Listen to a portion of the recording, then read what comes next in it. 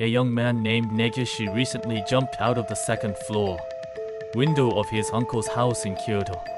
This is not a metaphor. He literally jumped from the second floor window, then stumbled to a friend's place in the city, dragging his injured leg. Why did he take such a dangerous action? The story is as follows. One day, an uncle he was not particularly close with called unexpectedly. The uncle was a professor at a university in Kyoto and had to suddenly go abroad for fieldwork. He asked if Negishi could house visit while he was away, since he was worried about his research materials. Negishi, who currently lives in Tokyo, had not visited Kyoto since graduating from university there. Since he wanted to see some old friends, the free lodging was appealing, and there was a small stipend. He agreed to do it. The duration was undetermined, but potentially up to 6 months. Before leaving, the uncle insisted repeatedly.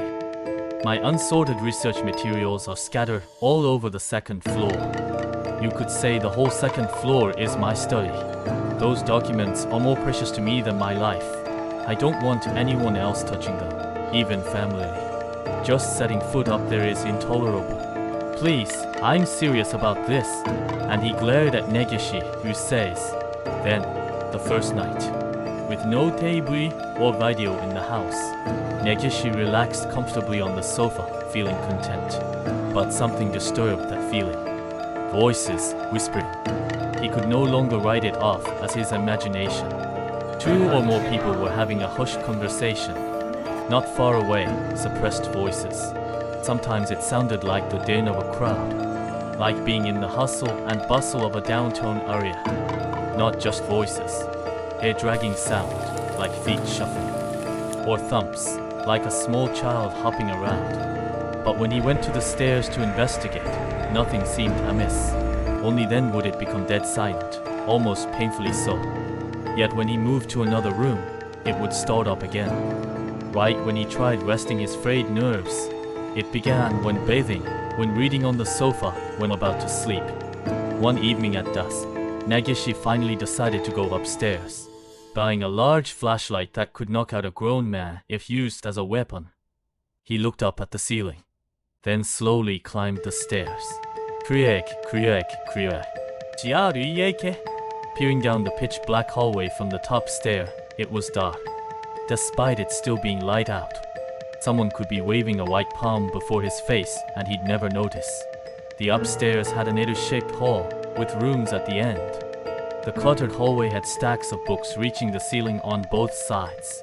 His uncle's claim of scattered materials was accurate. Shining the light side to side, nothing seemed suspicious. Dust lay thickly on the floor. No signs of people entering. But wasn't this his study? Didn't he go in and out? At the hall's dead end was a room with no door, also covered in dust. Those sounds had to come from here. Nowhere else upstairs. Other than the hallway, there's no other rooms. Yet no trace of people at all. So where had those incomprehensible conversations come from? Feeling provoked, his nerves were fraying badly. Suddenly, he felt like a shrill ringing sounded in his ears.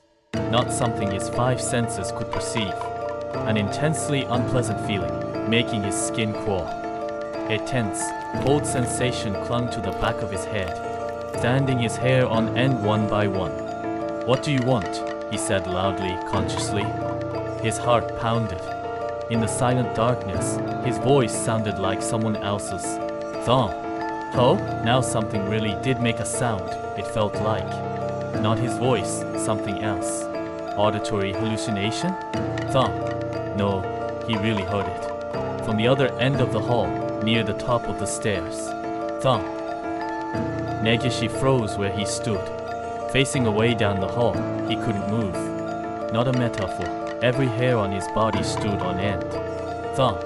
Were those footsteps, bare feet on the wooden floorboards, tracing the trail of disturbed dust that Negishi had left, very slowly but steadily approaching down the hall. The old-fashioned front door locked downstairs would stump even him to open. He just confirmed no one was upstairs. That's right. Yet, the bizarre footsteps, irregular intervals, another step after a forgotten pause. How could anyone walk like that? What kind of being walked like that? Thump. It was about to round the hallway corner into view. If he just turned his head a bit. But Negishi didn't care about that at all. An inexplicable conviction exploded inside him. He'd rather die than see it. If I saw that thing, if I laid eyes on it, I'd be done for. Absolutely finished. I would. In the trembling motions of his hands, the flashlight beam reflecting off the bookshelf glass turned it into a mirror, briefly showing what was behind him. Wettish, no, an indistinct ash gray, a drooping, crumbling shape. It flickered for an instant around the dark hallway corner. Thump! Negishi screamed. Maybe he shrieked loudly.